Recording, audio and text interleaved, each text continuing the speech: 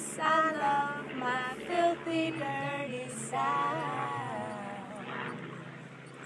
What's up? This is Rising Appalachia in the house.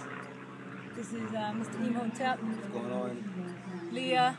I'm Chloe. We just finished our 5-show mountaintop removal run, and we just wanted to take a minute to give a shout out to all the folks that we connected with across Virginia, Kentucky, West Virginia, Southern Pennsylvania, North Carolina, doing incredible work, pioneering the movement to get our dependency off coal really taken care of. And we met some incredible forces. So we want to say thank you to the people that came out to support our work.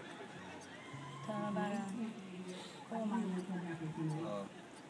Thank you first to Junior Walk from Coal River Mountain Watch. Coal River Mountain Watch.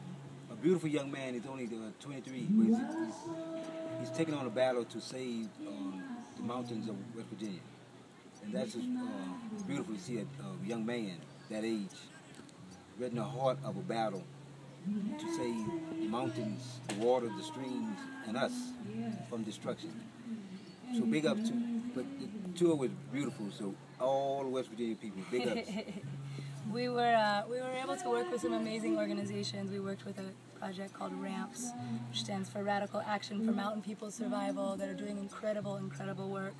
They're also linked into an organization that's doing work in Black Mesa Indigenous support. They're connected to Coal River Mountain Watch, 10,000 Kites, an incredible project called SPARK, which stands for Supporting Prisoners Acting for Radical Change. There's just some powerful dialogue going on in this region, and we just wanted to take a minute to say thank you. We're going to post some more photos and some footage and some active links for people to get more involved and more engaged in the dialogue, but this is just our shout out in massive solidarity and appreciation for the work that's going on.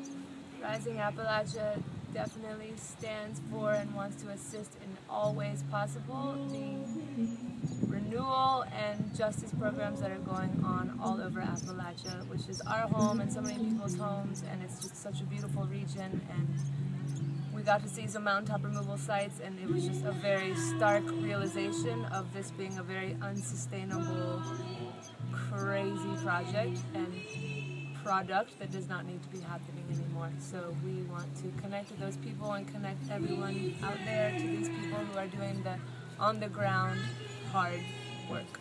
So we thank all these organizations, and let's keep it up and going and give them some attention and funding and energy to keep their spirits up, and we'll build the movement to get away from coal dependence completely. So let's rally, folks. Thank you. Respect.